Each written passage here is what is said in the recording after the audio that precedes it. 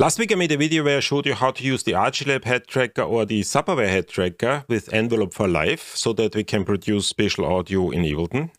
And a couple of you have reached out to me asking whether or not it's possible to use the Awesomeness tracker for that purpose. And the simple answer is yes. The more complicated answer is it depends. And we're going to look into how to do that today. But before I do that, first of all, hello everybody. In case you're new here, my name is Michael Wagner. I teach at the Antoinette Westphal College of Media Arts and Design at Drexel University in Philadelphia. And on this channel, I talk about digital media, game design, and spatial audio. And if any of those things interest you, I invite you to subscribe or join my Discord server. Invite link is in the description below. Now, before I actually continue, I need to make one important comment, and that is, in order to be able to use the Awesomeness head tracker, we need one piece of software that only exists on a Mac. So what I'm going to talk about today is very easy to do on a Mac. However, if you're on a Windows machine, there is a workaround that I'm going to show you. I'm actually working on Windows 11 here. We can use the Awesomeness head tracker as long as we have a Mac in our network. So what I'm going to do today is I'm going to set up a Mac that essentially sits next to me. It's technically in my network, but it sits next to me. And I'm going to use this as a head tracking server. And I'm going to forward all the head tracking information into my main production machine, which is a Windows 11 machine. And with that being said, let's get started. The project that I'm going to use today is the same that I used last week. It's a very simple project. As always, I'd like to keep my projects as simple as humanly possible in order to bring the main points across. It essentially contains a simple piano sound that comes with Ableton. And I've also already dropped the Envelop for Live source panning device, which I set to mono.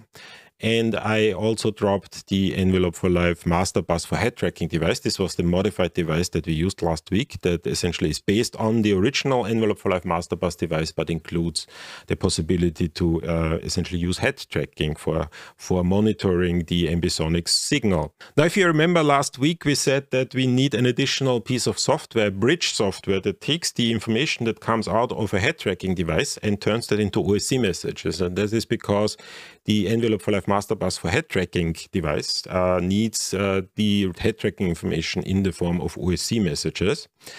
We were able to do that for the Envelop's head tracker, and we were able to do that for the subaware head tracker, and they use different types of software. So essentially in one case it was the ambisonics head bridge software, and in the other case it was the bridge head software. Now, if you want to do the same thing for the Awesomeness head tracker, we essentially would need a similar piece of software for the Awesomeness head tracker. So something that essentially takes in the information of the Awesomeness head tracker and turns that into OSC messages. Now, unfortunately, Waves does not produce such a bridge software. They don't produce that themselves. The bridge software that they are using is tied to their own ecosystem, so it can only be used with their own plugins. So we can't really use that, but fortunately somebody was brave enough to actually kind of look into this technical specifications on what exactly it does and create a bridge software that you can download and install. So we will be able to use the Awesomeness head tracker with Envelop for Live by using this additional bridge software. However, and that's the negative part, is that this bridge software only exists for Mac operating systems. So if you are on a Mac, then everything is perfect. You can just install that piece of software and then essentially kind of run everything, and it should just work. Now, if you're on Windows like I am, there's a little bit more that we need to do. And the way I'm going to approach that is by essentially setting up a Mac. And in my particular case, it's going to be a MacBook that sits next to me as a head tracking server. So this Mac will run the NX OSC bridge software along with a routing software that will route the OSC messages from my MacBook into my Windows machine. And then essentially I can use the head tracking information within Windows. So let's set that up. First things first, before we can do anything, we need to install the NX OSC bridge software. And that is something that you can simply download from the developer's webpage. I'm going to post a link in the description below. So go to that webpage, download it, install it on your Mac, and everything should just run perfectly. Now, if you're on a newer Mac, you might need to bypass certain security features, but I'm essentially running it on the latest macOS version and it works perfectly. Now, the way I'm going to do that here on my particular setup is with the use of Parsec.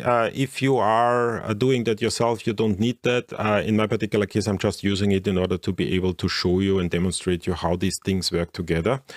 So I'm just opening up Parsec and I'm connecting to my MacBook. The MacBook is already running Parsec in hosting mode, and that should then essentially open up my Mac. And here on my Mac, I'm now going to start the NXOSC bridge software. And as soon as I'm opening that, and let me just make that larger so that you can see that better. So essentially, as soon as I am opening that, it asks me to connect to my head tracking device. So the first thing I'm going to do is I'm going to put that onto my headphones. And as always, it's just a matter of kind of connecting it here on the top of my headphone, and then I'm going to turn it on. And as soon as I'm turning that on, I should be able to connect. So let's connect to the head tracker. And it's showing me the NX head tracker. Choose this device. And it's now essentially taking in the information that comes from the head tracker. And I see essentially all the information and all the OSC messages that are sent out, and they're sent out to the local host with port 8000. Now, because my Mac is on a different system, essentially my Windows machine currently can't see those OSC messages. So the one additional thing I need to do now is I need to route the OSC messages that are produced on my Mac machine. And I'll need to route them into my Windows machine. And this can be done with a little piece of software that is called OSC Router. I'm going to post a link in the description below. It exists for Mac as well as Windows machines. In this particular case, we need it for the Mac. And this router essentially allows us to take in the OSC messages that are coming in and essentially route them forward to additional IP addresses and additional computers on your network. So let's just start that. So that's the OSC router.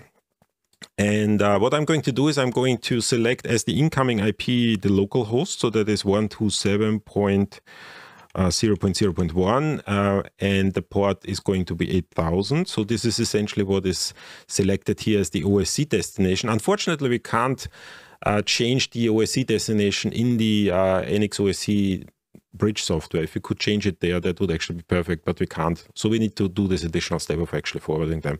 And I'm going to forward that to my main machine. My main machine is sitting on 192.168.1.2. I should be able to type here. And I'm going to forward that to the same port, 8000. And click apply. As soon as I'm clicking apply, I see essentially all the messages and they are essentially now forwarded to my main machine. So now let's go back to my main machine here. And let's open up Ableton and let's select the NXOSC setting here. And you can already see that now essentially I am getting the head tracking information, and let's just center that.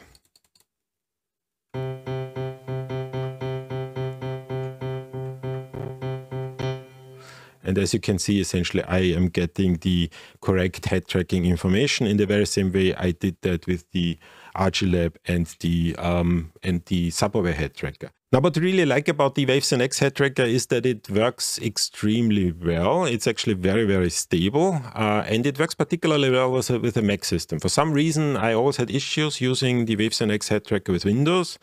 But now, since the Mac is actually acting as a server that serves the head tracking information to my Windows production machine, this actually is now extremely stable and very enjoyable to use. Now, this is really everything I wanted to say today. Thank you so much for watching. So if you find any value out of the videos that I do, please consider subscribing, and don't forget to press the like button because you know of YouTube algorithms. And if you have any questions or comments, please use the comment section below or join my Discord community. Once again, invite link in the description below. And with that being said, see you at the next video.